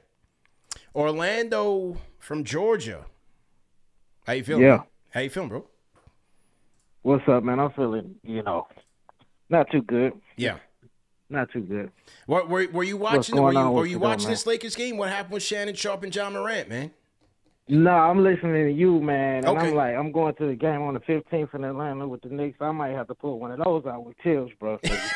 This ain't going, man. It ain't working, man. And I just want to try to stick to the script because he is the problem, man. I got all the points in the world, but he is the problem. And it's because Leon should never hired Tibbs, man. You can't do that, man. You know what I'm saying? Tibbs don't look at him as his boss. He's been undermining every move he makes. You know what I'm saying? And it's like the dude, like Alex say, I'm with Alex. He's not a real coach. He's not running no plays. He's not trying to get the best out of any of his players. You know what I'm saying? So he just sit up there stubborn, puffed up with pride. How much film you gotta watch to realize your team can't break a zone? You know what I'm saying? You got Trey coming up the court. You're not doing no type of press on this guy. You know what I'm saying? Like the other caller said, DeJounte Murray, he ain't even go to the foul line one time. You know what I'm saying? It's like we get Cam. He like, I didn't want Cam. I'm not playing Cam. You know what I'm saying? Give me Bullock. What? You know what I'm saying? Like, you want Bullock, man. He mad. He's still mad at Leon because he didn't re-sign Bullock. So he's like, go get me Bullock. Come on, man. This ain't going to work. Mitch, he's out tonight, and we give up 139 points. It's not Tibbs' defense. It's the players doing all they can do. You know, that's Randall doing all he can do. That's Brunson doing all he can do. And it's ISO. We ain't going to win nothing like that, man. We got to get rid of Tibbs, bro. Hey, we got to get rid of Tibbs. You know what I'm saying? We need you to We had the kids on the bench last year. oh, Alex Burks, he's the best point guard we got. Now you got these guys out here looking crazy. You know what I'm saying? IQ, you know what I'm saying? He get his first start, 11 assists. Since he back on the bench, I'm scoring, bro. I'm a starter for real. Gotta stop playing with me. You know what I'm saying? Like, everybody for themselves, because he's not the coach. He's not making them a team. You know what I'm saying? So that's just what it is. He's the problem. Leon looking stupid. Wesley tried to tell him last year, man, fire this dude. You know what I'm saying? Like, he didn't do it. We had Donovan, and he choked. So, I mean, I give him credit for what they done did since he's been here. We made it to the playoffs, but come on, man. This is the same coach you started. What's the point guard we had? I don't forgot his name. Oh, Alfred Payton. For good reason. Alfred Payton, you started him all season. Yeah. Everybody know Rose should have been starting when he came in. You get to the playoffs and you bench this guy like it was a surprise. And it just messed up everything. Threw up the whole momentum. That's why we lost that series. You know what I'm saying? That and not having Mitch. But it's Tibbs. We got to get rid of him. Or somebody got to check him.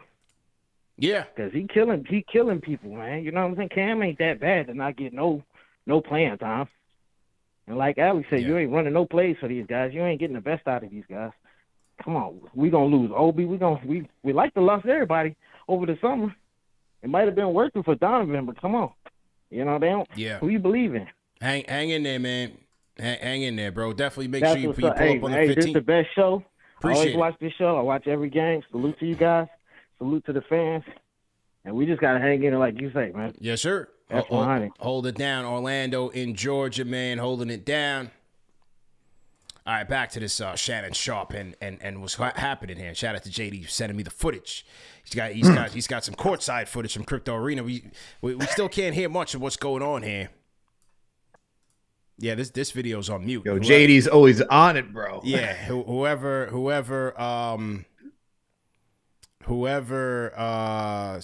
captured this video from Crypto did a terrible job with the audio because we can't hear anything.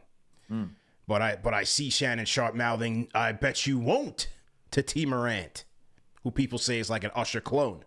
So we're trying to get to the bottom of this. You know what I mean? Knicks got Washington second half. They play on Sunday. We'll get back to them.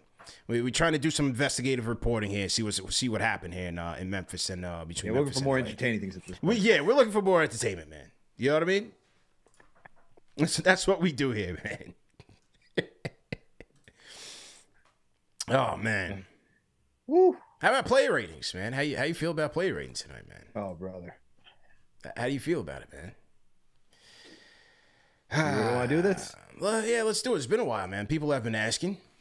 Okay. You know? All right. So, since you got all the answers, let's start with Quentin Grimes. Let's start with Quentin Grimes here, man. So we'll do a start five here, man. Woo. That was good. Yeah. Starting with Quentin Grimes? Yeah. I'm going to go with... We'll go with a 3 tonight, man. Ooh. Whoa. Yeah. Grimes Hive. Hold on. Yeah, man. We'll go with a 3. It was bad.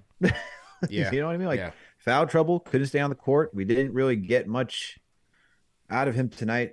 His defense was surely needed, especially when you don't have Mitchell Robinson. And the fact that, you know, even with a questionable call from a referee, the fact that you only got 16 minutes tonight, I felt like he could have done a lot more. You know, you got 7 field goals today, went 4 for 7 for the field, 2 for 5 from downtown, got you 10 points, but it felt like all for naught because he wasn't out there giving what we need the most, which was defense tonight. So, you know, I need, in a game like this, man, you need to be, you got to be aware of like when refs are calling things a little tight. Yeah. You got to adjust to that. So I agree with that. And it's a low score, but that's what I'm going with tonight. The lowest score in KFTV history, people. Mark it down. January 20th, 11:30 p.m. Eastern Time. Apparently I got all the answers, as you said, so I'm trying over here. Man.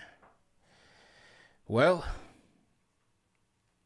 man, wow, that's tough, man. God, you know, I am Grimes Hive, but yeah, you know, I'll give him a 4. That's because I'm Grimes High. But it was a bad night for him. You know, as I said earlier in the show, Trey pulled out all the stops, and he fell for every single one of them, you know. And he got caught. He got caught lacking out there.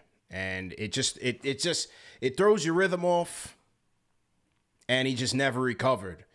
And the 5-point swing, which I don't think the flagrant was necessarily his fault, but he did before the flagrant. He had a boneheaded turnover, which led to Hawks points as well. And all of that I thought that really got the Hawks the momentum they needed to really take it to the Knicks. Yep. In the game. So I'll give my guy Grimes a 4. You know, we'll bounce back stronger the next game. Mm-hmm. How about RJ, man? 23 points, 9 of 16 shooting, 3 of 5 from downtown, 3 rebounds, 2 assists, a steal. What you think about RJ tonight? I actually like the way RJ started tonight. Yeah. Very efficient from the field overall. Can't really complain on his offense. But defensively, that's where I'm looking for. So for tonight, thanks for the offense. Yeah. No defense. I'm going to go with the 6 tonight. I need more defense, man. Look, we're looking at 139 points on the other side. Yeah. You know what I mean? Like, yeah. So guys got to step up. There's no Mitchell Robinson. I'm looking for better defense. The last couple of games we've been seeing RJ struggle defensively. Okay. Whether it's been against Kyle Kuzma, Scotty Barnes. We come in here tonight more, you know, it wasn't as horrendous as those nights, but it wasn't anything to go riding home about either. So I'm going to give him a 6 tonight. Good offense. Defensive end needs to step up. This team allowed 139 points, man. This is crazy. Crazy. You're a tough scorer tonight, man. Tough scorer tonight. I'm angry, man. I'm giving him a 7. I'm giving him a 7.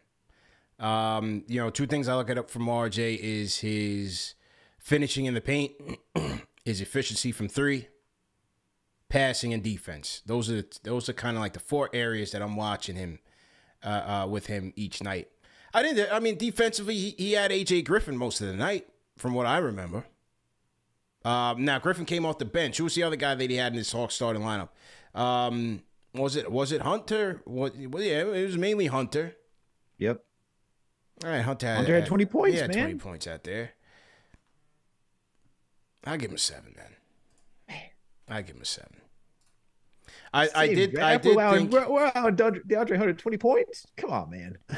I'll give him a 7. I liked his I did like his offense out there. Offense was efficient. I thought he was very efficient. It was nice. He finished well. I thought again with RJ, I look for him to have more assists or more assist opportunities. And I thought on some of his drives, especially later in the second half, as they were trying to play catch up, you know, he missed some opportunities there.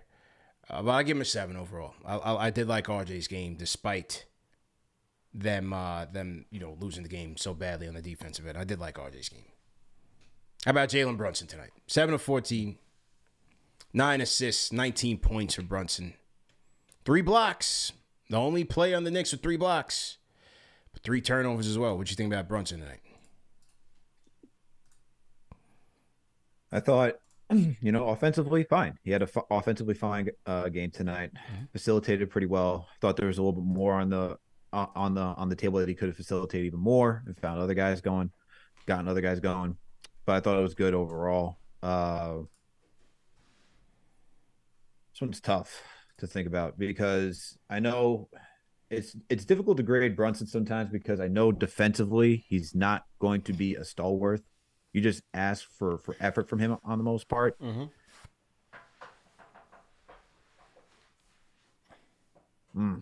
This is tough. This is a tough one. Because I'm leaning somewhere between 6.5 or 7. I'm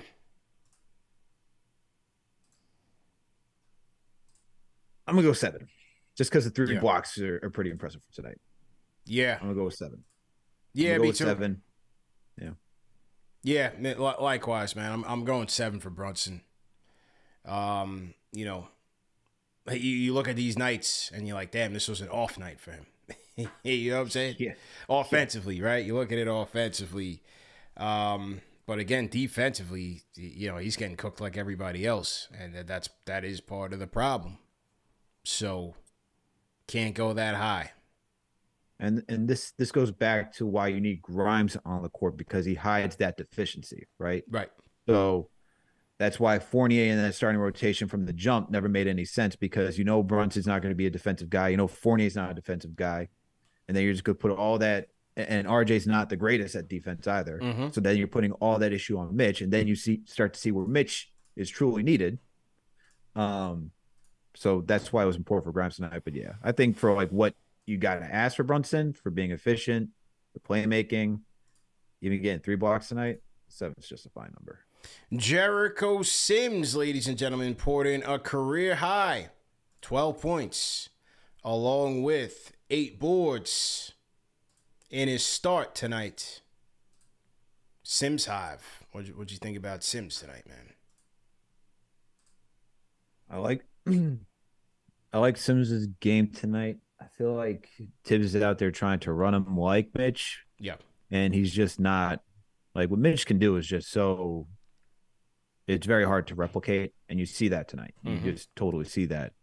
That's why I say he's the closest thing that we have. That's why I prefer him over Hartenstein. Mm-hmm. But even with that, I did like what he offered tonight. I thought defensively, he was pretty good. He got you 3 offensive boards. Decent to solid rebounding tonight for 8 rebounds. Mm-hmm. Just because I'm so used to Mitch just getting double digits on the glass. So I'm gonna go with 7 for Sims tonight. I like that. I'm going 7. Obviously with 60 points in the paint, you're looking for him to be a bit more of a presence there. Did get on the offensive glass with 3 offensive boards, 9 boards overall. That was okay. I give him a 7. Yeah. I mean, the issue with him being that safety valve is like when you don't have, like, Quickly has really good defense, but it's not like Grimes. So it goes back to, like, this is where, like, Grimes is so instrumental. So I think I'm more curious to see when Grimes plays well and you have Jericho out there who seems to be, who was playing better than he did against Washington defensively. I'd like to see what that pairing looks like. I hear that. And lastly, Julius. As I said to start off the show, man, 3 things guaranteed in life: death, taxes, and Julius Randle absolutely dominating the Atlanta Hawks in the regular season. Shout out to Robert Randolph. 32 points, 9 rebounds, 6 assists, 11 of 22 from the field, 3 of 10 from downtown. For Julius, what is his grade tonight? 7.5. Oh, man. Look, man, offense, great. 32 points. He's going to do that against the Atlanta Hawks, as you said. 9 rebounds, 6 assists. Awesome. I look at the other guy that he had to guard on the other side. Collins, 7 for 8, 3 for 4 from downtown, 17 points, 9 boards. Come on, man. I need a complete team effort. You don't have Mitch. I need a complete team effort. Listen, man. I got to give him an 8. All right. Because if it wasn't for him, this game would have been over a lot earlier. Because as I said, this game could have really gotten out of hand once Trey got that 5-point swing on the flagrant, which led to an 11-0 Atlanta run. Things could have got out of hand, but Julius was in his bag and started cooking. I believe it was 14 points in that third, and he got them the lead. So, yes, I know. Everybody's going to get docked a point for defense. And so from Julius, I got to knock him from a 9 to an 8. Okay. I got to give him an 8. Offensively, he was great tonight. Offensively, I thought he was great tonight. I thought he was. I hear you. No, he was. For me, man, I just don't like losing to the Hawks. Me neither. I don't like it. I don't like it, man. What do you guys think in the chat? What are you giving Julius tonight? Let us know in the chat. And let's get to Edgar. Edgar's got some updates on Sharp and Morant Gate. Let's go to Cynthia to close this out, and then we'll go to Edgar for the finishing touches. Cynthia, how you feeling? Hey, good, guys. Can you hear me? Yep, loud and clear. Let's go. Hey, guys. It's been a minute. Miss you guys. Yeah, man. Been a long time. Hope you're doing well, Cynthia. Yeah, just got some extra responsibilities now, so I can't always catch the show live. But I just want to tell you guys, Tibbs got to go, and we all know that. We've been saying the same thing. Orlando from Georgia, caller of the night, man. He hit all points. Shout out to him. But honestly, guys, even when we were on that winning streak, I was like, okay, we got a little happy. We bleed orange and blue. But why are we happy? We ain't going nowhere. I mean, shout out to everybody else that's been saying that before. We're going to get outplayed, especially in the playoffs. Tibbs' rotation of 9 is ridiculous. And I think back, I was talking to Edgar about this while I was on hold. Remember, guys, when Tibbs was in Chicago and when he was in Minnesota, we heard the rumors. Playing too many people, wearing the players down. And there were people saying, oh, man, these people, the players they suck. If they can't handle minutes, what's going on? Like it was kind of more like a negative spin on the players rather than the coach. But now we're seeing the same complaints that we heard about Tibbs. Now we're seeing it on our very eyes here in New York. I appreciate Tibbs. He did turn it around in terms of the culture, getting the game more serious. But you guys know, even back when Ashley was on, when I first mentioned we got to think about firing Tibbs. I mean, template coaching, agree with you, Alex, so 100,000% about the ISO plays. He has no imagination. I mean, listen, we know Jalen is short. There were times when Jalen, the taller man was on him. Okay, I understand that if you double team, maybe you leave a guy open, but you saw the Hawks doing the same thing. I forgot at one point when they were all trapping Julius. Why couldn't we do that a little bit with Young or with the other guy? I forgot his name that came from San Antonio. It's just like this guy has no playbook. He has nothing. We're the laughing stock of the NBA. I mean, we've always been, how the whole thing with the Knicks clicks and stuff, but now more so because everybody knows Tibbs' playbook. And I'm at the point now, guys, that I just want to lose. I want to lose like 10 in a row, keep losing, because the only way I see Tibbs getting fired is if we all go in there and we lose a losing streak and we start saying those fire Tibbs chant, because, that's going to make Dolan upset, because Orlando had it right, and I've been saying it. Tibbs is Leon Rose's BFF. He ain't never going to get rid of him unless he feels his job is threatened. The only thing that saved Tibbs right now was that little 8-winning streak when we first went on it. He saved his butt, but he has no game plan, nothing. I'm just sick of him. I want him out. I'm starting to hey, Leon, get out. Get out, Leon, because you ain't doing nothing here but serving your buddies. And I'm tired of it, guys. Yeah. I'm just tired of it. Okay. Rapid fire, I'm out. All right, Cynthia, good to hear from you. Good to hear from you. Cynthia closing the show. Definitely appreciate that. All right, so we got the update on what happened here in LA. So let's get to it. Shout out to JD who's sending us updates as we speak. I don't think JD sleeps at all. He's literally like a Twitter nightcrawler. You know what I'm saying? Bro, I'm getting he is sending tweets at all odd hours of the day. Yeah. I'm like, yo, what is happening over here? He is a Twitter vampire. JD does not sleep. But here we go. So this looks like it started with Dylan Brooks. Okay. A known instigator. Yep. Borderline, he toes the line, if you get what I'm saying. So now he gets ejected, and this is according to Dave McMillan of ESPN. Brooks gets ejected, and so that's how it all started. Now, Dave McMillan gets the interview with Shannon Sharpe in the tunnel at halftime. And Shannon Sharpe says, they didn't want this smoke.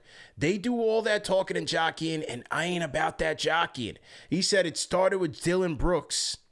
I said he was too small to guard LeBron, and Shannon Sharpe, he's the leader of the LeBron Hive.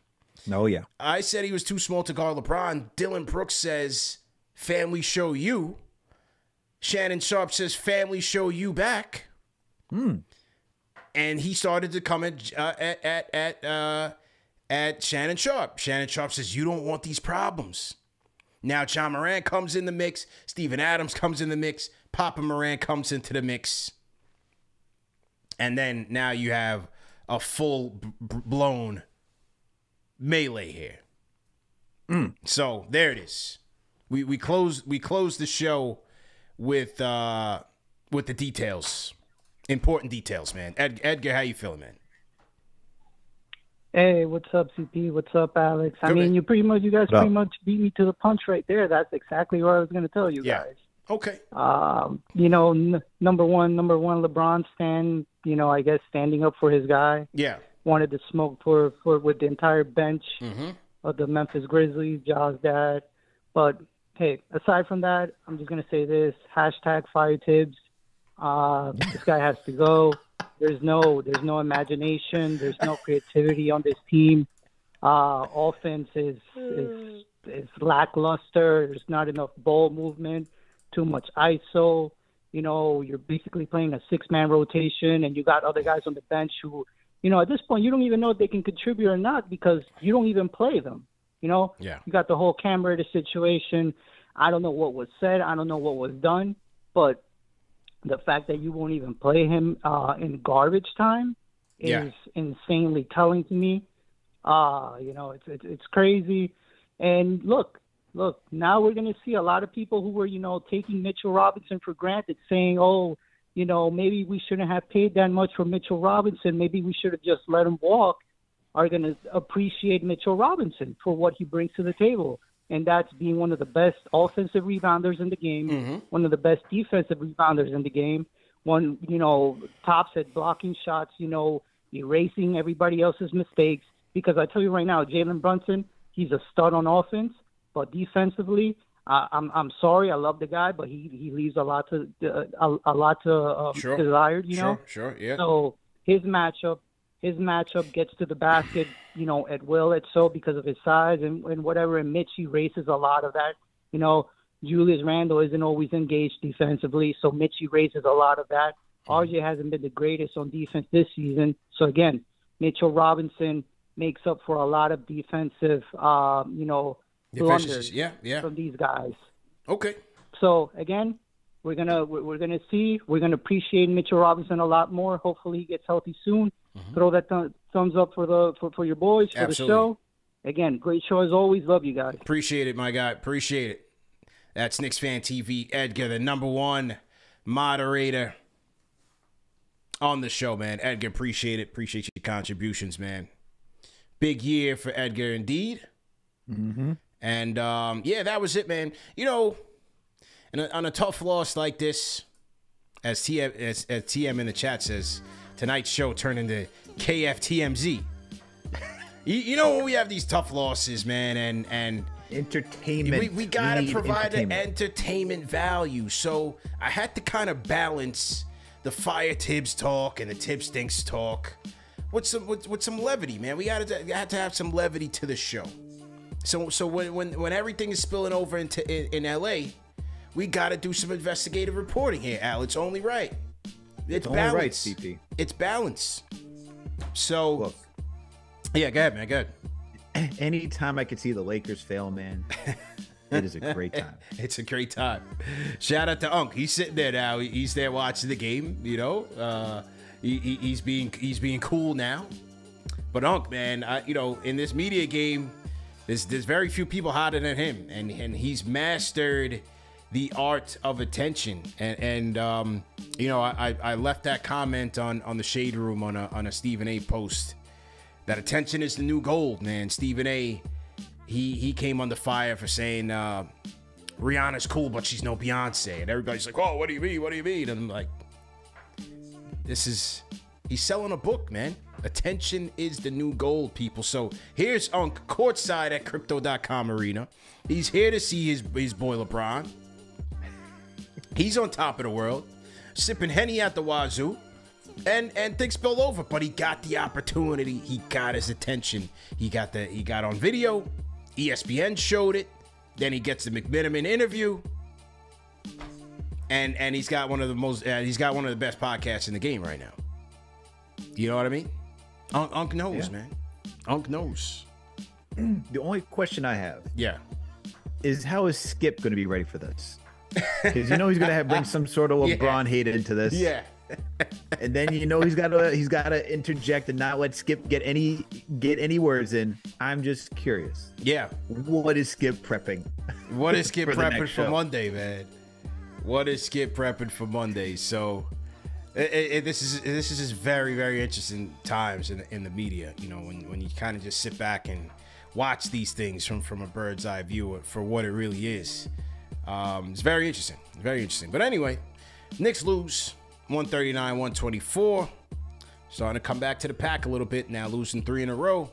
They'll head up to T-Dot Toronto for the final game of the season against the Raptors. Let's see if they can bounce back, man. No Mitchell Robinson. Let's see how they adjust and weather the storm. Let me salute the rest of the super chats. Shout out to the Rhyme Animal, Chuck D, man. Welcome back, Chuck. He says, KFTV drifts us away from the L pain. He says, thanks, CP and Alex. Who else? Did I miss anybody else? Christopher Ashley says, let's go. All the Knicks have to do is step up while Mitch is out. We can definitely compete better than we showed tonight. Okay. And that's it, Al. We have tomorrow night, Al. We got a major game. We got a major event going on tomorrow night. Now, you're a Jets fan, so you don't know too much about this stuff. But it's called the divisional. Well, I am down. I know, man, but I'm trying to get you to the right side of New York football. It's called the divisional playoffs. You have the Giants, you have the Philadelphia Eagles at the link. 8:15 start time. Yeah. Look, Let's do it, man. Let's get a win. Look, man, don't do that. I don't know if you. I just saw news today where it said that Zach Wilson was not respected. Who's the?